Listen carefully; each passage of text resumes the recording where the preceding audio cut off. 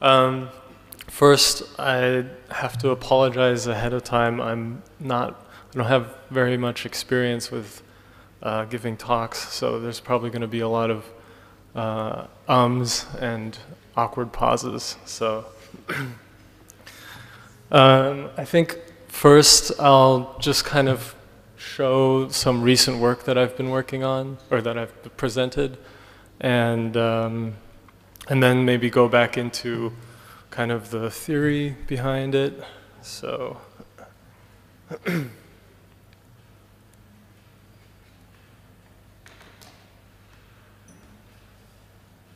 okay, so this is a presentation I did at Lista in the summer, and it's kind of the beginning of the series that I started called the Premier Machinic Funerary series. And yeah, so this was the prologue, and basically it's this commercial display, and it has these 3 vitrines in them, and in the vitrines there are these 3D printed fossils, and they're kind of caskets. So it's kind of somewhere between a commercial display and a funerary display.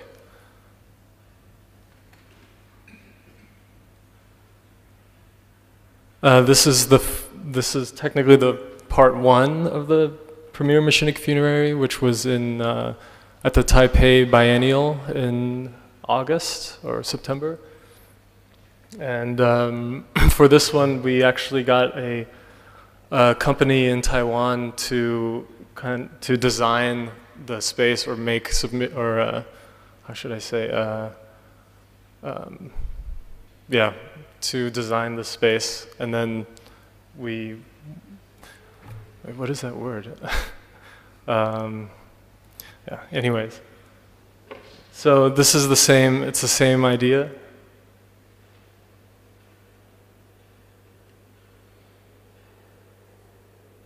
And in this 3D print is the skull of Paranthropus robustus that lived like 2 million years ago or something. And yeah, I'll just go back into it later. This is a show I just did in London. This was part 2. And for this show, the kind of retail environment that I produced, I commissioned a photo shoot in New York with professional models and casting and everything to kind of recreate this Bruce Weber, Abercrombie and Fitch look.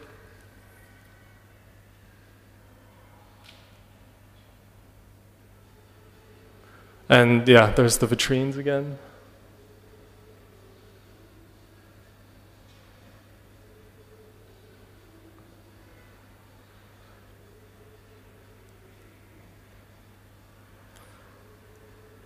Yeah, there was flowers and they kind of wilted over the course of the exhibition.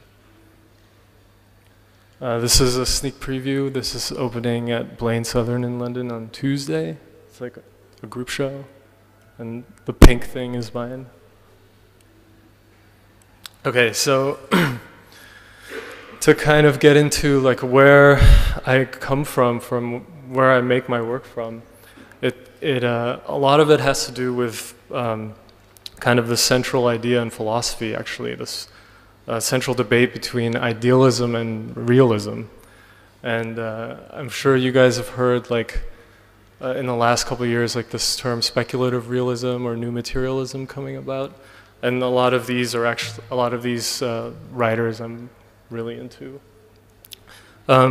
So first to explain, idealism has nothing to do with political idealism. And it has nothing to do with political realism. It's just what it actually is realism is basically the belief in a mind-independent reality. And for idealists, there's no entity that exists independent of the human mind. Here's kind of some terms that are associated with it.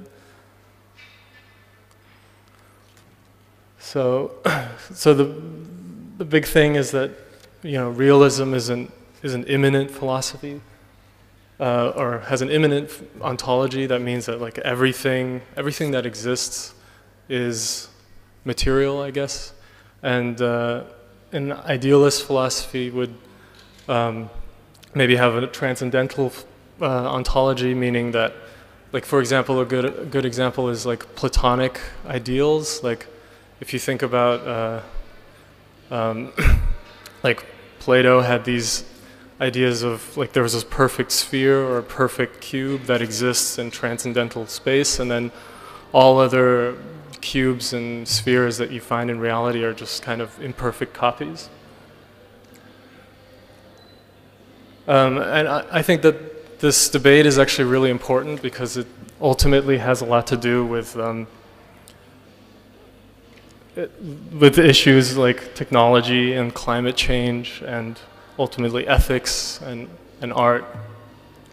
So, let's see. Here's a quote by Manuel de Landa. Now, many of the problems facing humanity are caused by material processes that are not directly observable, such as the slow pollution of the atmosphere, rivers, oceans, or the slow degradation of human skills due to the spread of routinized labor in mass production. Idealists would have no way of dealing with this. As far as they are concerned, these processes do not exist. And positivists would also have to treat their existence as a mere hypothesis. So it may be due to the urgency of the material problems that we face, many of which escape direct experience, that realism could make a comeback. And this one I didn't print out, actually. So this is from Levi Bryant, who's, I think, really awesome. But so one way that, one term for idealism is correlationism. So this is always the core argument of correlationism. Even as you're trying to think that which is other than thought, you are still the one thinking it, and therefore you can only think thought and never that which is other than thought. However, we really should question this argument. In interpersonal relations, there is a profound difference between the solipsistic narcissist that only ever hears their own meanings in their words of others, and a person that marginally begins to understand the world of another. We readily seem to grant that it is possible to understand something of another person's world, to grasp them in their difference, and that there is a difference between only ever hearing yourself in another and in hearing another. To be sure, we never fully grasp another person, but isn't there a difference between the man who only ever interprets women in masculine terms, in terms of his own experience, and the man that has some glimmer of understanding of what it's like to be a woman in this particular world, and vice versa? If we grant this, then why is it such a leap to suppose that we might be capable of understanding something, not everything, of the world of other beings? Isn't there a difference between thinking of cats in terms of what would motivate us if we were a cat, and attempting to think about what might motivate a cat qua cat? So this kind of, this gets into, like, you know, for example, bees only see in ultraviolet light. And the only way that we have access to bee consciousness is through science, really. And if you can't take that as being real, that a bee consciousness is real, then yeah, I don't know. I think that this kind of leads into a sort of like a true basis for ethics somehow. And then how this comes back into art is I think that it means that, you know, optical and formal and popular qualities are non-arbitrary, and it's not only ideology that creates culture and images, and aesthetics are also cross-culturally accessible, and that's evidence that this is true. And then, you know, it gets into cognition. If you think about, you know, how we process the world, like, for example, there's this test, or there's this study that they did where they kind of showed people these images, random images, and what they were able to determine was that pictures of people and of body parts and faces and animals. The brain could kind of pick out quicker than tools or cars or just inanimate objects. And somewhere in the middle is fruit and food. So this is kind of my own interpretation of my friend Katja's work. She does a lot of these animal cutouts. And one thing that I'm really interested in is the use of faces in advertisement and how we process faces. So faces they're a unique mental category. There's a certain part of the brain that's dedicated to processing faces. Infants are able to recognize faces almost immediately when they're born, and it's definitely something that has to that's very important for bonding with the mother. People can have this disease called prosopagnosia, which they can't recognize faces, and they can still determine things like gender and age and things like that, but they somehow can't recognize faces. I think Jane Goodall actually has this. And then there's this thing called pareidolia, which is when you see faces in things, like Jesus in a toast. There was a study that examined how portraiture changed from the 15th to the 16th century, and how it kind of went from this sideways look to the direct gaze. So yeah, direct gaze is attention grabbing. Direct gaze is more arousing, as evidenced by galvanic skin response. Direct gaze of pictures of faces are rated as more likable or attractive. Children as young as 3 days old prefer looking at direct gaze pictures of faces. And then, yeah, there's kind of the study, I don't know, I guess I'm not going to read that. Another thing is like mirror neurons. So this is a homunculus, which kind of shows like the density of nerves that we have in our body in a scale that's accurate, I guess. And I think like that's kind of the reason that we're seeing all these hands and stuff, or actually that's why we've always seen hands in art, is because it's something that we can, oh yeah, I guess I should explain. There's this thing called mirror neurons that in our brains, that when we see somebody performing an action, the same action is performed in our brain. So just by looking at somebody doing something, or somebody having a hand gesture or something, there's a part of that we're also feeling. And so it just goes, so the thinking behind it is that something that has a higher nerve density is gonna, be more emotive of an image. There's another study where they gave two groups of people salty crackers, and then they had them rate images, how much they liked images. And one of the groups they gave water to, and what they found was that the group that didn't get any water, they consistently rated images of shiny things higher. So I think that's, so yeah, so it has to do with water. That's why we like shiny things, and that's why Jeff Koons is as big as he is.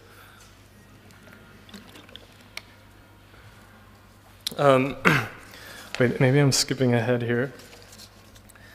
Oh yeah, I should maybe read this as well. This is kind of going back to this idealist realist thing.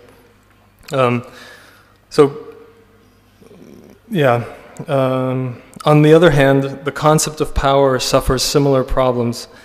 Not only does power tend to be deployed in an occult fashion to explain social phenomena, but it also suffers from the drawback of being overly anthropocentric in its connotations. The concept of power draws our attention to how narratives, signs, discourses, language, and human institutions are formative of social relations. It is not that this is wrong, as theorists Deleuze and Guattari, Jane Bennett, Manuel de Landa, Stacy Limo, and a host of others have shown, but that these explanations are too restrictive. Social assemblages also take the form they have as a result of the distribution of rivers, ocean currents, disease epidemiologies, local resources, the configuration of mountain ranges, weather patterns, the distribution of natural resources, altitudes, and so on. The concept of power leads us to focus too exclusively on the plane of expression to the detriment of the plane of content. What we need to think, however, are the entanglements and interactions of machines from the plane of content and expression with one another. So this is just to illustrate kind of this central difference between thinking about things from this more materialist perspective and thinking about things from this more discursive, textual place that art is kind of coming from, and postmodernism is really all about. So now to get kind of back into my own work, there's some certain things that I'm really interested in, in kind of making. The first one is vestigiality. I'm really interested in the causal descent of form. And that's not to say that I believe that there's always a one-to-one linear determinality of things happening. This was kind of the inspiration behind this series of works I did, this Axe bottle series. So it actually started with the bottle itself. I really was, they're these ergonomic bottles, and they're ridiculous, and the whole advertisement campaign is ridiculous. But I was fascinated to think that there was, millions of years of evolution and of real events and of real beings' lives that kind of, at some point, turned into this product. Another thing that I'm really interested in is this concept of acceptation, which comes from biology. And it's a trait that originally evolved for one thing, and then it's used in another way. The classic example is feathers, which started as for dinosaurs to stay warm. And then at some point it turned into being able to fly. This is kind of key to this peace brand that I've been working with. I like this idea of just kind of taking these things that don't really fit together and kind of turning them into, or using them in some new way.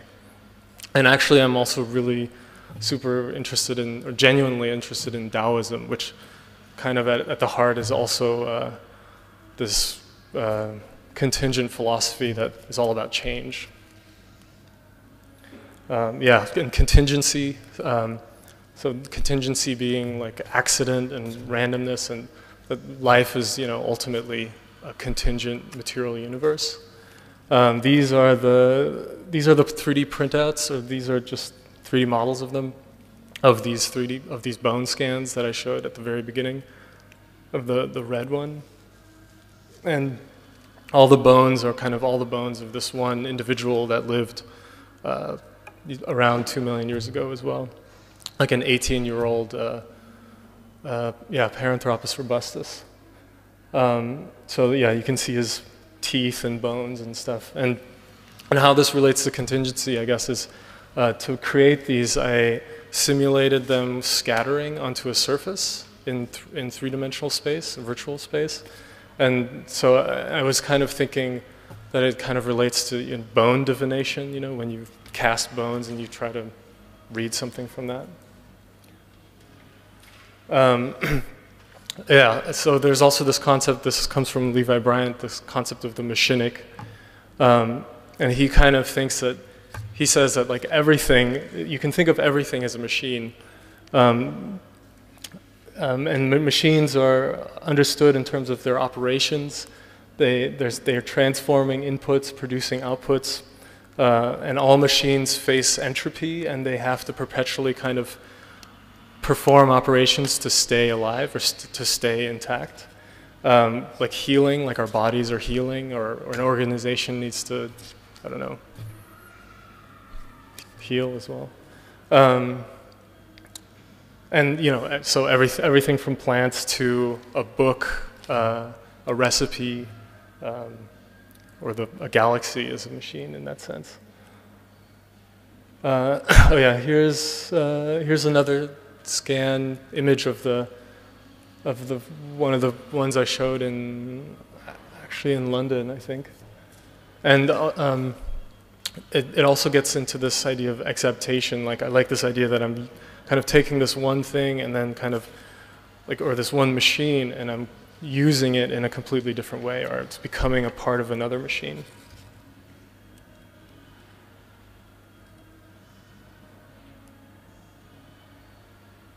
And again, they're scattered, the bones are scattered, and then I just mirror that scattering. Also, I'm really interested in material tendencies and capacities.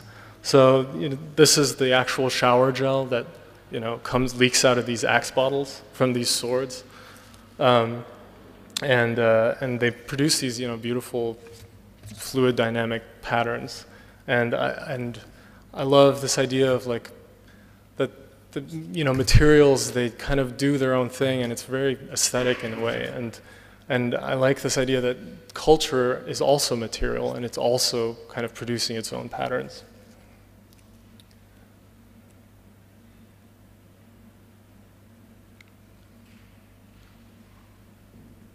I melted yoga mats, and yeah, I guess melting points and freezing points are also really has to do with the same thing.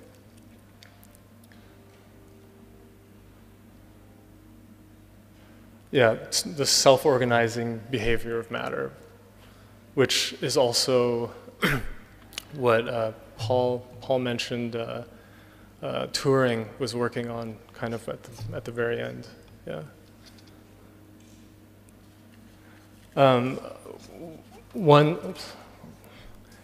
One category of machine that you can think of is an incorporeal machine. So I think, in the art world, we're always talking about the immaterial, and I think that that's kind of confusing things, because in reality, there is nothing that's immaterial. Everything is somehow embodied and mediated through some sort of material, even if it's just an idea or, yeah, anything.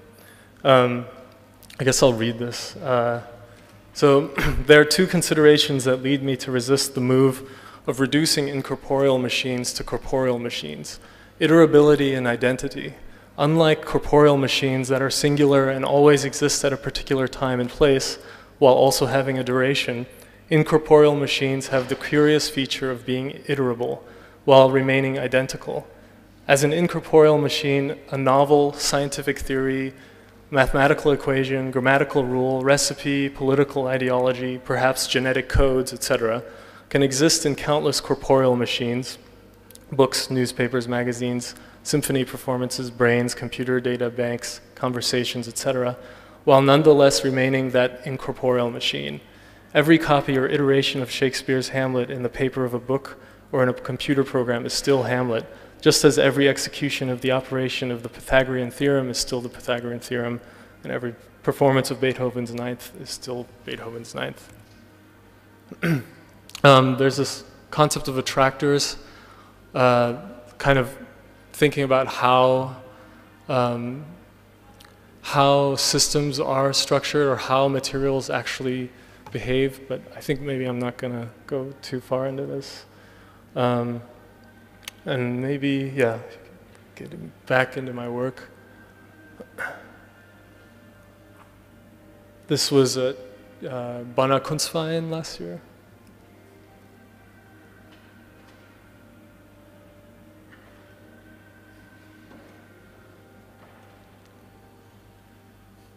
There's can be a lot of criticism about this approach. One of them would be the criticism of reductionism. Levi Bryant has a great quote: denunciations of materialism are generally premised on a highly tendentious concept of matter that is of the order of a straw man. The moment you hear terms such as mechanism or reductionism thrown about, you know you're before a 17th century crepuscular concept of matter. basically the theory of Democritus and Lucretius, understood as indivisible particles that enter into various combinations. This ignores work done in the sciences over the last 300 years, and in particularly the fluid and energetic nature of matter. I didn't get so much into evolutionary stuff, so maybe skip that. I guess I didn't go into that either. Ultimately, though, I think this work for me is, I have a spiritual motivation behind it. I think, I don't know, I think that reflecting reality or being very honest with reality is kind of the most, I don't know, spiritual thing. And in that sense, I'm also really interested in Eastern philosophy. Yeah, I guess that's it. Yeah.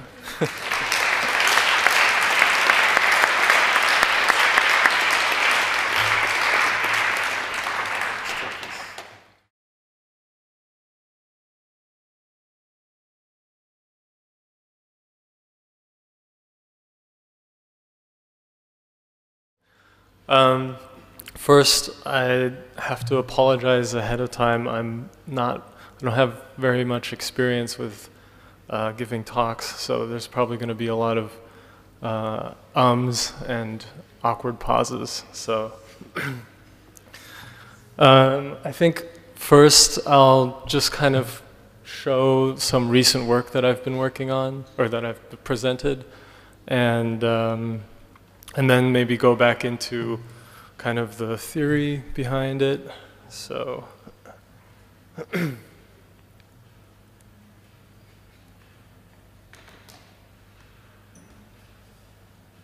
okay, so this is a presentation I did at Lista in the summer, and it's kind of the beginning of the series that I started called the Premier Machinic Funerary series. And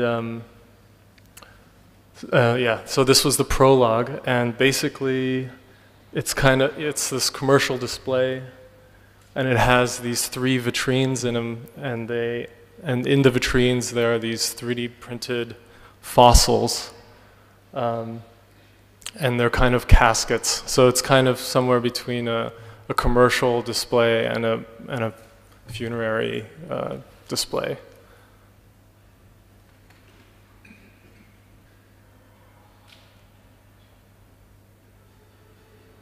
And yeah, there's the vitrines again.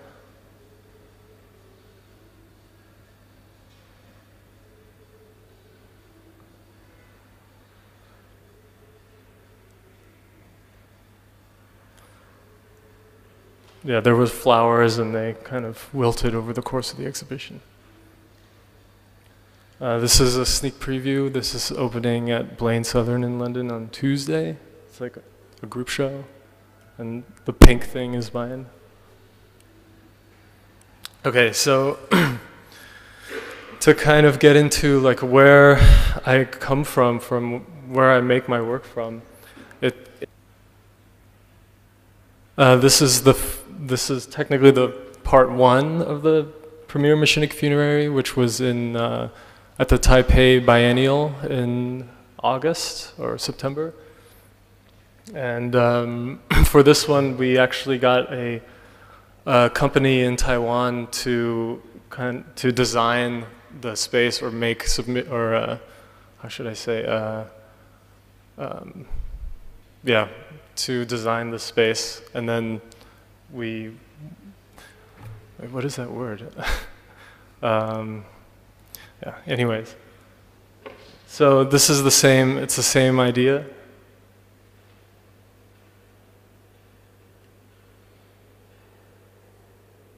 And in this 3D print is the skull of Paranthropus robustus that lived like 2 million years ago or something.